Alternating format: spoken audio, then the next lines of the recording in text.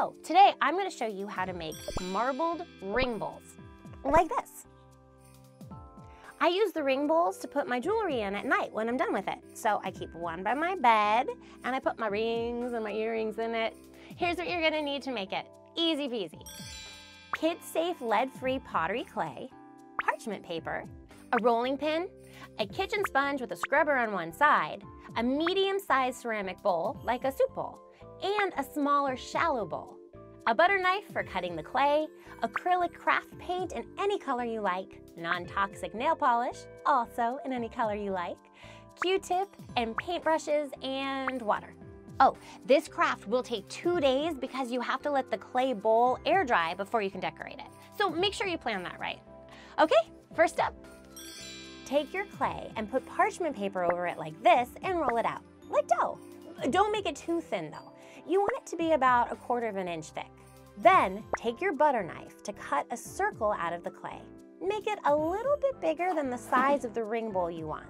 And take the circle and put that into the bottom of your medium-sized bowl, like this.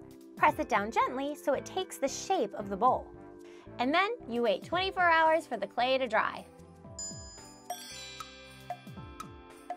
Okay, now for the fun, expressive part, decorating. Once your bowl is dry, take it out and use the scrubber on the sponge to smooth out the rough edges. Okay, now we paint the bowl. I'm using acrylic craft paint, a very light pink, which I made by combining red and white paints. Then we do the marbling. Take your shallow bowl and fill it with water. Then add a few drops of non-toxic nail polish into it, any color. I'm using dark purple. Take a Q-tip and swirl it around gently to make a pattern. Okay, now when you gently dip your dish into the water, the bowl will catch the design, like this. Let each side dry before you do the next side. And voila, your beautiful marbled ring bowl. I'm gonna be making a lot of these this year. So many people to thank. I mean, it's been a hard year, right? But I am so grateful to my friends and family and teachers and neighbors. It's so great how everyone is supporting everyone.